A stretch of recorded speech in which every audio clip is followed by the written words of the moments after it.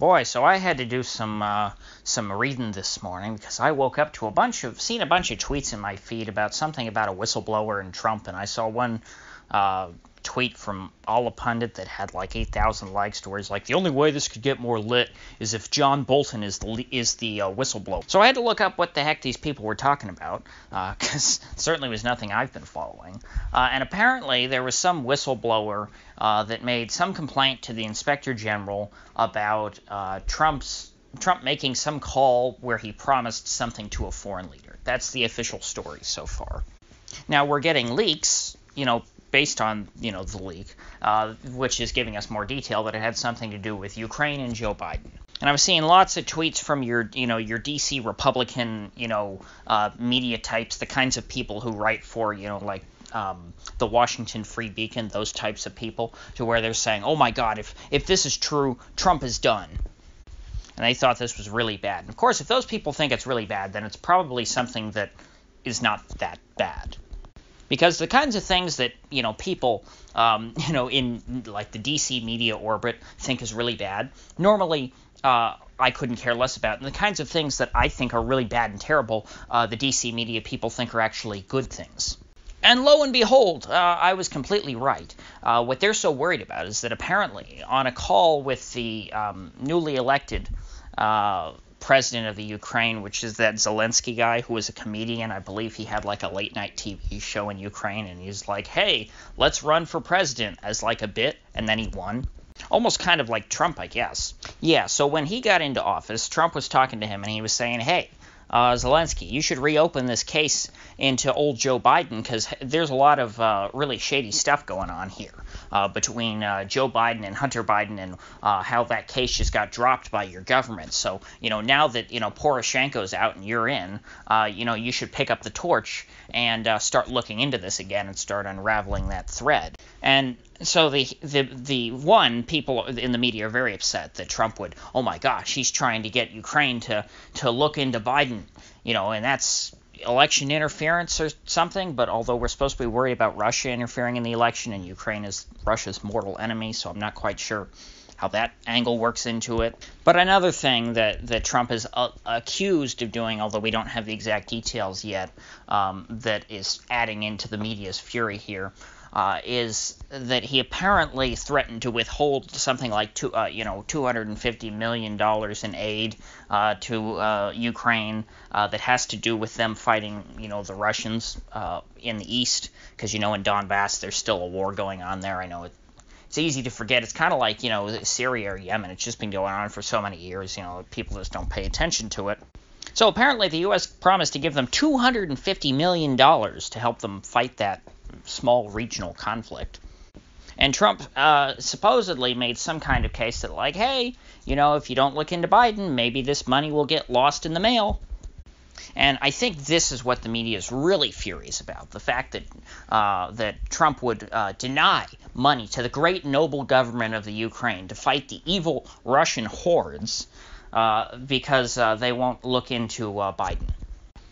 Because their case is, hey, Ukraine is a beautiful, wonderful, democratic, perfectly uncorrupt country, and they're fighting the evil, neo-Nazi dictatorship of Vladimir Putin, so we should just give them all the money that they'd ever need for anything, and ask nothing in return. And certainly we don't want them investigating Democrats, because that would be a bad thing. But here I am, mad for a completely different reason at the president after hearing this. The way I see this is that the president is trying to give away taxpayer money in exchange for something that helps him politically. It looks to me like he's using this $250 million not so much to blackmail the Ukraine, but that he's paying them to investigate Biden on behalf of his campaign to make his re-election bid easier. So a president who gives away $250 million, to me that's pretty blatant corruption.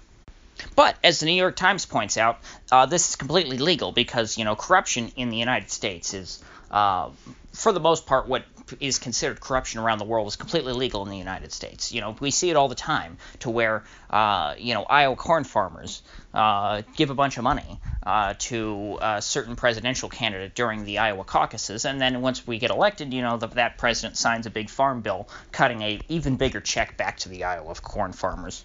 And the same thing happens with unions and every other special interest group. Special interest groups cut checks to campaigns, and then when that person gets elected, they give them goodies. Unfortunately, that's just the way American politics works. But every time I see an example of it, I can at least call it a bad thing, whether it's Trump doing it or whether it's that terrible governor of Iowa that he appointed to be, I believe, the ambassador to China.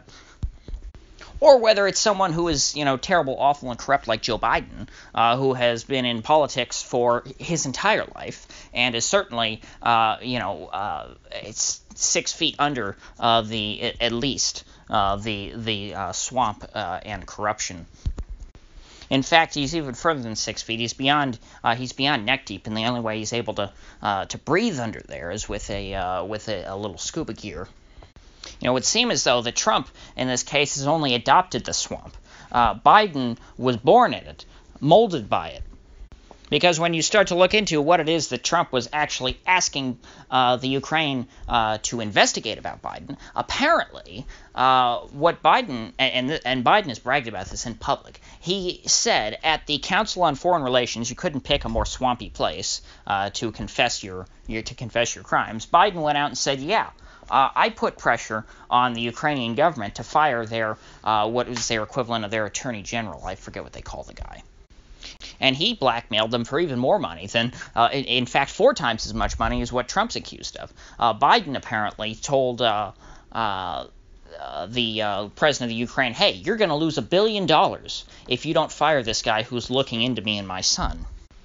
Because this prosecutor, or attorney general, whatever you want to call him, he was looking into a natural gas company as a part of some big corruption scandal in the Ukraine, which I didn't really follow very closely, but I know that it happened. I remember it from the time. Apparently, this natural gas company happened to have as one of its board members one Hunter Biden. And I'd have to imagine, based on all this, that what Biden was worried about is that if this corruption investigation went on, that this natural gas company, it would have been exposed, had gotten some concessions from the government based on the fact that they have Joe Biden's son on their board, and that the Obama administration, lobbied the government to give special concessions to this natural gas company. And that, of course, would be, plain and obvious corruption that would make Joe Biden look very bad if he ever wanted to run for president in, let's say, the year 2020. And so it seems that the media is very conveniently trying to avoid talking about the Biden side of the scandal and only talking about the Trump side of the scandal, even though it, certainly looks to me like the Biden side's much worse.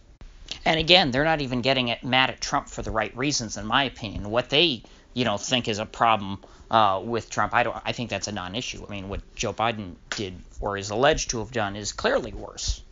And even if you just want to use the money involved as a measurement of how bad the scandal is, Joe Biden's scandal involves 4 times the amount of money. So I guess we'll wait and see if anything comes out of this. I guess the never-ending impeachment squad in the U.S. Congress is trying to use this, but I don't think that'll go anywhere. But if any more news does come out of this, whether it regards to Trump, Biden, or both of them, I will keep you posted. So if you gained anything of value out of this video, I'd appreciate you clicking that like button and subscribing. And if you haven't already, please do share this video, because it's really the only way that it gets around. I don't do very well when it comes to YouTube recommendations, certainly. I throw all the red flags that you can on there, except for maybe profanity. I manage to stay away from that, but I don't know what else triggers the red flags in their system. So I'll see you folks back here tomorrow.